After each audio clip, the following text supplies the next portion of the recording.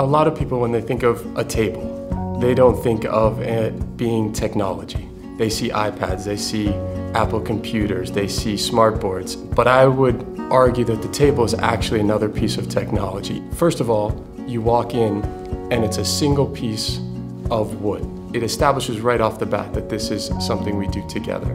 It also forces everyone to look at each other. The shape of the table means you can see everyone at the table, you can hear what they're saying, you can look at each other. So it's developing the kids' ability to really communicate with one another, address each other's points, and feeling that connectedness.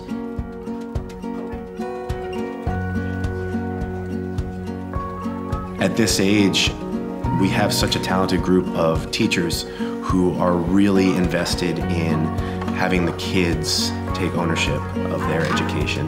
And we have a group of kids who, as I mentioned, are so excited about the process of learning. And so, as I said, it felt like a natural fit for me to sort of institute the system, and it's definitely, I think, it's exciting. It's not surface level learning at all. It's really about getting the kids to do the learning themselves. It's about experiential, hands-on learning so that they're at the center. And the teacher steps out of the way. And we do a lot of that in our history classes, and I think in other classes at Shore Country Day School. Whether you call it Harkness or whether you call it student-centered learning, it's all pretty much the same thing. It really makes you think about your initial ideas on a topic. So you might go into a discussion and you're like, robber barons were all super horrible and they didn't do anything for the world at all. And then you get someone else's point of view and you start to realize that there are more than one side to history. I think it is a lot of talking, but all the talking allows you to get into the subject in a different way, because instead of just hearing everybody, you're processing what they're saying and you're adding it to your own opinion, and then it completely changes the way you think. As a metaphor for learning, it is all one piece, that no one can do this alone. The table can't stand alone with only one leg, it can't stand with only two legs. It needs everybody at that table to contribute, to listen, to be a part of the discussion, to be a part of the questioning. Pretty much every Shore faculty member is also a coach, and I think about Harkness like I think about practice. It's not about me talking for an hour about what we're going to do when we take the field. I have to set up an environment where I'm allowing kids to do things on their own, and then we can talk about it, and then we can go try it again. And so for me, Harkness fits in with that philosophy, where they really have internalized a lot of those skills and are able to demonstrate what a good argument looks like, what it means to listen actively and respectfully, how to invite somebody into a conversation.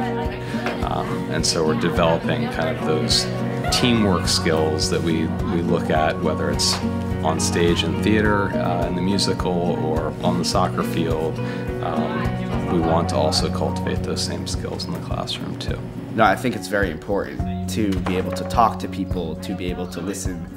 And really, when you listen, you get to learn a lot more than when you're just talking. The kids know that every oar has to be in the water for the boat to go forward. They really get that. They're all in it together, and there's an equal stake and ownership in the discussion. It makes them so much more motivated, and it carries on through their whole life. They understand that, oh, I did this by myself. I worked with my peers to come to meaningful understanding. Mr. Clark, one of my history teachers, he always alludes to the fact that he's not teaching us. We're teaching ourselves, and we're teaching him. As a team, we have to harness each of our collective strengths, and we have to compensate for all of our collective weaknesses. I think discussion-based classrooms really helps you mature and grow and be able to talk in a more grown-up setting like a high school. There are a lot of secondary schools that do discussions. They talk about seminars in college. They talk about the kids running things in high school. And I always thought that shouldn't be the preserve of high schoolers and college students, I thought, and I think lots of people at Shore feel that 6th graders, 7th graders, 8th graders, 5th graders, 4th graders, they can all talk to each other and learn how to question and figure out your answers to difficult questions. Learning is socially interactive. It's much more fun to do it with somebody else. I think that discussion will stay with me for the rest of my life.